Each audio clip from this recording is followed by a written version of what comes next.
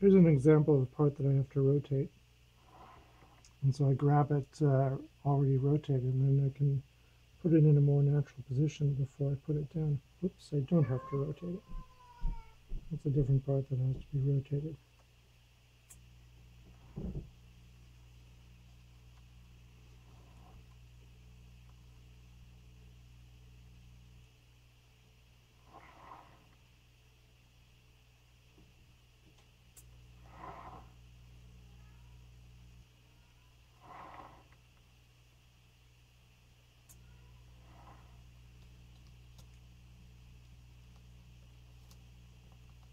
I only cover the parts that I need at the moment because they fly out of here really easily.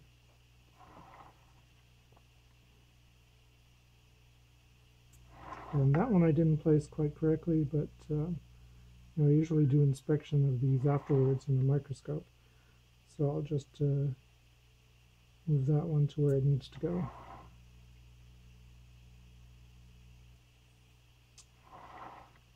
And the inspection goes very quickly under the microscope. Okay, so those were the red LEDs, and now there's one green LED, and this green LED is the part that needs to be rotated. So I start with my hand 90 degrees from where I want it, and then I can just rotate it and drop it right into place.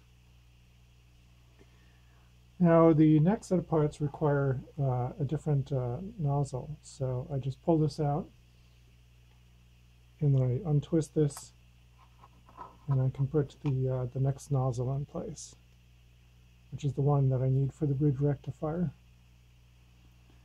And the bridge rectifier also needs to be rotated, but it needs to be rotated the other way, like this.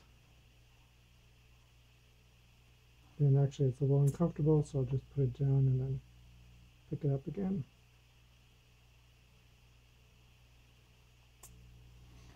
And then I'll change it again for the IC.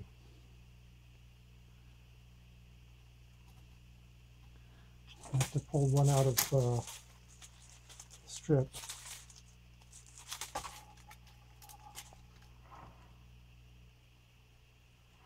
I'll just put it over here, put the strip back. And obviously, when we're doing production, we pre-stage all of these. Okay, so I verified that the hole is where I want it. And just carefully set it right there. And that's it. One circuit board is all done.